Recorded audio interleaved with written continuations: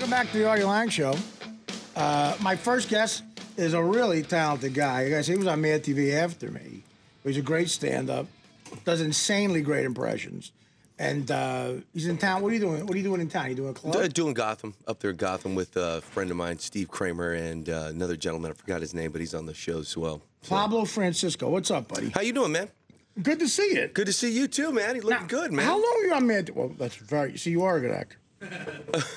How long were you on Mad TV for? Like 7 episodes. You We're did, just yeah, I was closing up the season there at. It was a great experience because I saw you do a sketch that was so unbelievably impressive, where you did like the movie guy voice and Schwarzenegger, like a trailer, like everything, like 7 people. yeah, that was when.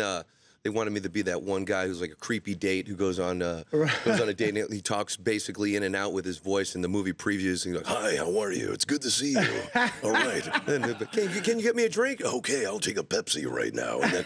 And it was. Well, because you have that voice, you can tell just when you talk. Do you get an insane amount of voiceover work? You know what the thing is? I met Don LaFontaine. I was doing. He's the guy, the movie guy. Yeah, the voice preview guy, and he comes up to me and goes, "You know, we got 5 hours to kill. We're doing this like TV show." Is that how he talks? This regular too? Just exactly like that.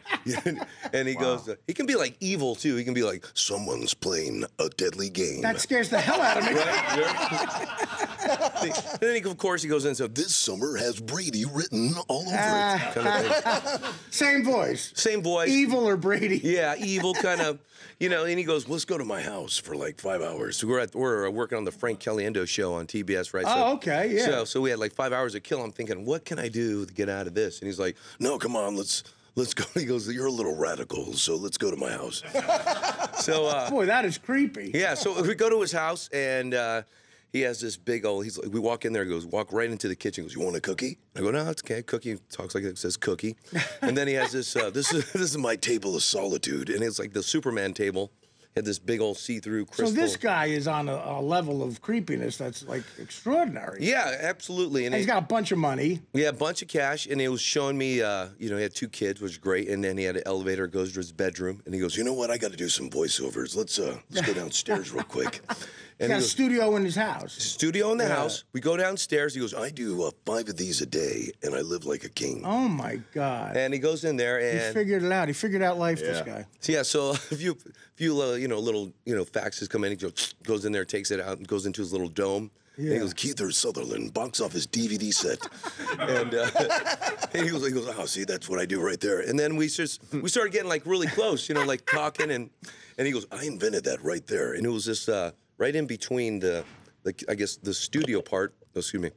There was this like there's a little space between. I guess sometimes like the oven and the refrigerator or something like that. You just pull that little shelf out, and I invented that right there. It's one of those little things. You got like a patent and everything. Or? Everything, yeah. And I go, I think I've seen that before. But he's like, "Yeah, if you want to put your donuts or your coffee right there." I invented that. In a world where you need donuts. That's right. And he basically we just kick back and talk for like 5 hours, and he's like, "So." It's amazing. Yeah. And he goes, "You want some Stoli? You want some?" Nah, no, he knows you do an impression of him too, or no, he didn't know. Yeah, he does. He does know that. He goes. "I always wanted someone to do me," and he got like really like emotional. Well, that could have a couple of meanings at this point. Yeah, right. No doubt. Okay, let's go. Sure, you don't want a chloroform cookie? You're sure? Chloroform cookie. Someone's dozing off. And then I hear you want to do me. You wake up to this. Oh my gosh. Oh, okay. Coming to a theater near you.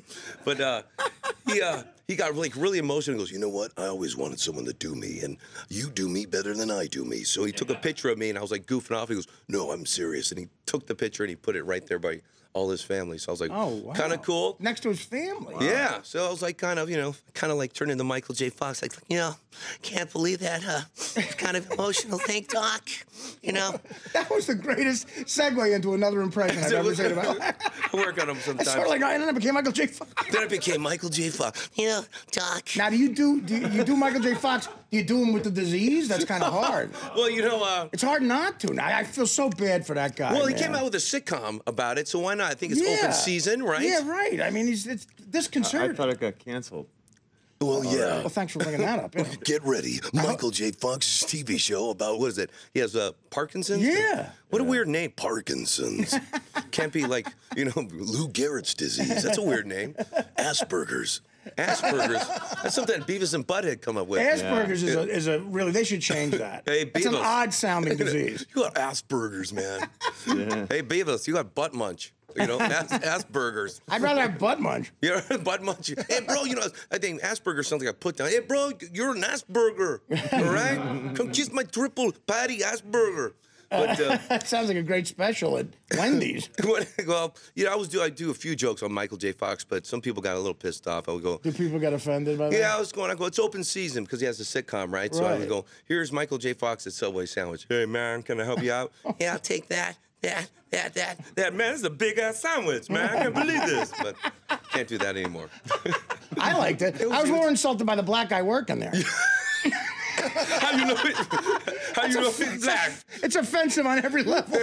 Hey, man, working there. Well, Yo, Parkinson's, what's up? well, what's up, man? Well, you know, black people working at Subway, when they order at Subway, it's a little different. You put some cheese on that sucker right there, yes. Some lettuce, yes, my man. Lettuce, thank you very much. So black people have a little problem, I guess, you know, when they work, you know, when they go to Starbucks and order, it's like, yeah, can I take, yeah, give me a fry, cap, let me, a cap in your ass? Okay, let's try it again. Let me get let's try take two. Let me get frappe lappe. Okay, all right. Okay, let me one more time. Let me get an orange juice real quick. Okay. You know, you should end your act with a black guy with Parkinson's disease. A black guy with Because then you offend everybody just all at once. Oh, yeah. That's right. We'll put Parkinson's, and we'll put Subway sandwiches, and we'll also put Parkinson's and diseases and black people at Subway sandwich all together at one at Starbucks. That's your finale. That'll be my finale. That's your finale. It'll be a great closer. Well, so you're at Gotham this weekend. Yeah, I went there. I'm at Gotham this weekend with Steve Kramer. This guy helps me with my impersonations. I think I'm getting some feedback.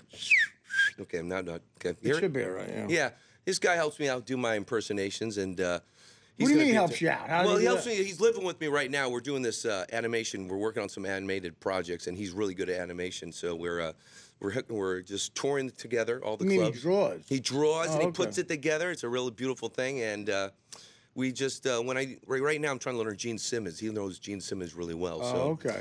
And Christopher Walken. Everyone does a Christopher Walken. So I figure why not do like a Dennis Hopper talking to a Christopher Walken. Come on, man. There you go. There's your Dennis Hopper kind of thing.